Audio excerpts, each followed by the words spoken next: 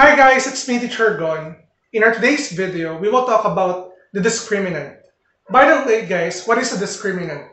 Discriminant is an expression that we can use in determining what kind or what nature of roots do we have in a given quadratic equation without solving it. So, in other words, parang hindi mo na kailangang isolve pa by factoring, by completing the square, or by quadratic formula yung isang quadratic equation para malaman mo lang kung ito ba ay real number, imaginary, or unequal. So gamit lang yung discriminant, we can already determine the nature of the roots of any quadratic equation.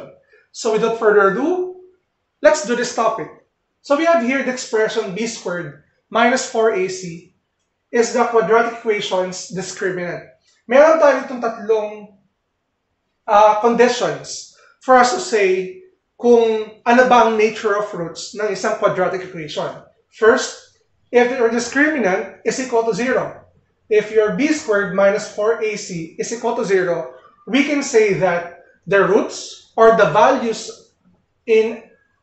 of a variable in a given quadratic equation are real and equal. So alam naman natin what do we mean by real numbers kasi meron tayong real number system.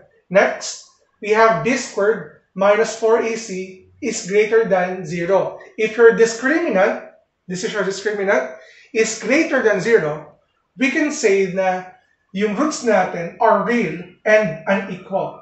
So, meron silang kakaiba. If your discriminant is 0, real and equal. Ibig sabihin, parehas yung value ng variable or ng roots mo. If your discriminant is greater than 0 or mas mataas sa 0, your roots are real, but they're unequal. Next naman natin, yung third condition natin, if your discriminant is less than 0, then the roots are imaginary. Later on, makikita nyo kung paano siya gamitin. So let's have example number 1. For example number 1, find the nature of roots of x squared plus 4x plus 3 is equal to 0.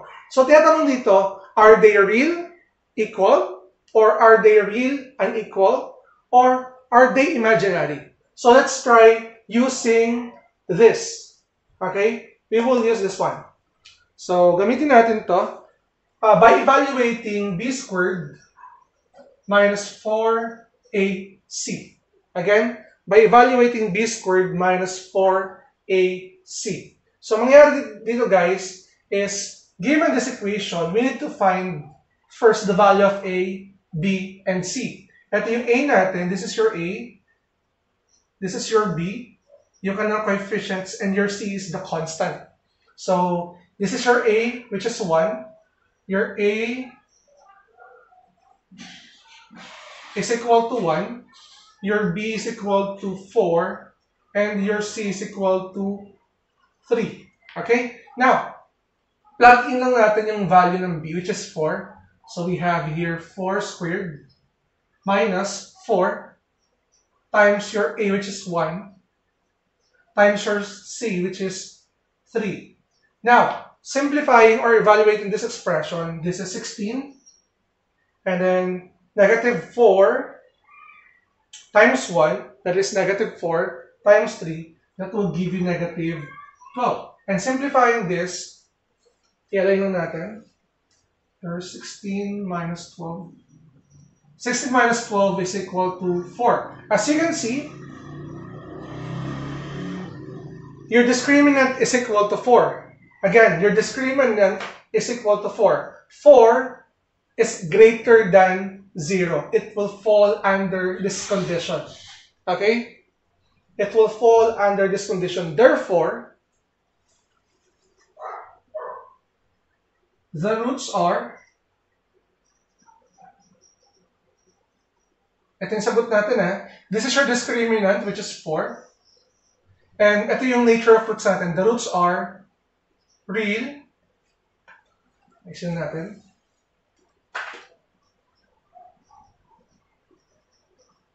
The roots are real and unequal. Sir, bakit po unequal? Because your discriminant is greater than 0, then they are real pero unequal. Now, we need to prove if they're really unequal. So ito, try natin isolve yung ating x squared plus 4x plus 3 by factoring is equal to 0 by factoring. We can factor out this trinomial bilang x plus 3 times x plus 1 is equal to 0. And then, ang ginagawa ko ngayon is for checking lang. So, we will equate the two factors by 0. X plus 3 is equal to 0, while the other is x plus 1 is equal to 0. So, ang gagawin natin ngayon guys, transpose natin sa kabila to, it will give us x is equal to negative 3. This is the first value of x. While the other value of x, transposing this one, this will give us x is equal to negative 1. So, as you can see guys, by verification or by checking, we can verify that the roots are real and unequal because negative 3 and negative 1 are real numbers. And then, negative 3 and negative 1 are unequal. So, I hope na nakuha niyo yung yung mismong importance. What is the importance of discriminant in the quadratic equation? Kasi possible na matanong kayo, what is the nature of the roots of this quadratic equation? So given this expression or these conditions, malalaman mo. So in the next part of our video, I'll be giving you 2 more examples wherein we will try to solve for the discriminant of a quadratic equation. Pero yung isa doon, sasagutan niya. Now let us continue our discussion on how to determine the nature of the roots of a quadratic equation using discriminant. And this time, we will try to answer item 1, 2, and 3. And we're asked to characterize the roots of the following quadratic equations using the discriminant. So, in this case, guys, ako gagawa ng number 1 and number 2. Tapos yung number 3, kayo mismo gagawa sa sarili nyo. And I want to see your answer sa ating comment section for number 3. So, let's move to number 1. For number 1, we have b squared minus 6x plus 9 is equal to 0. So, pag sinabi natin characterize, you are asked what are the nature or what is the nature of the roots of this given quadratic equation. So, we will use b squared minus 4ac, and then your a is equal to 1, your b is equal to negative 6, your c is equal to 9. Substituting these values to the given expression, we have negative 6 squared minus 4 times your a, which is 1, and your c, which is equal to 9. Ngayon guys, simplifying negative 6 raised to 2, that is 36 or positive 36, and then negative 4 times 1, which is negative 4, times 9, that is negative 36. As you can see, our answer here is 0. So, anong ibig sabihin yan if your discriminant is 0? Parang ganito lang siya. Your b squared minus 4ac, or your discriminant, is equal to 0. Ano ngayon ang nature of roots natin? Ang nature of roots natin, they are real and equal.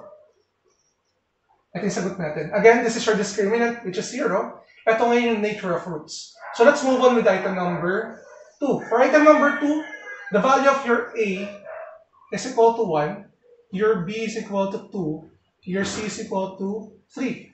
Now, using the same expression, b squared minus 4ac, substitute lang natin, which is 2 squared minus 4 times 1 times 3.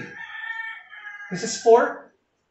Negative 4 times 1, which is negative 4, times 3, that is negative 12. So, the discriminant here is negative 8.